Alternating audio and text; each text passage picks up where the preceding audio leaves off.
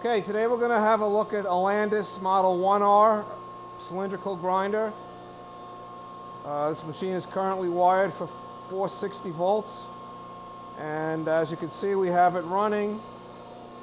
Over here we control the headstock and the table. These here are for tarry or for a dwell. This lever here brings the head forward and back. Of course, this is your tailstock, your INFEED hand wheel, work head, and the table hand wheel in case you want to move it by hand.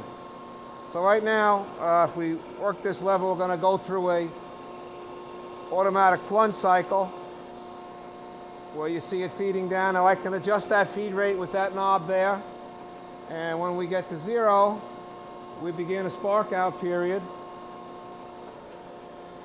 and the hand wheel retracts and the head goes off and you stop your work head.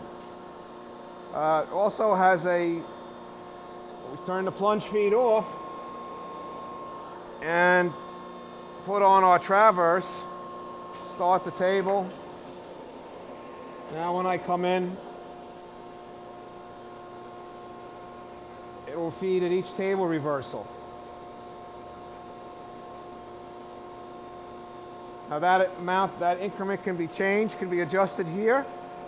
And you can adjust here whether you feed on the left side, the right side, or both sides like I'm doing now. And the table speed can obviously be slowed down.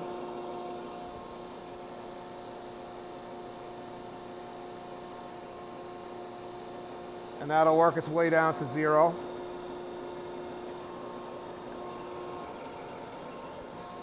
We have a coolant system ready for this machine.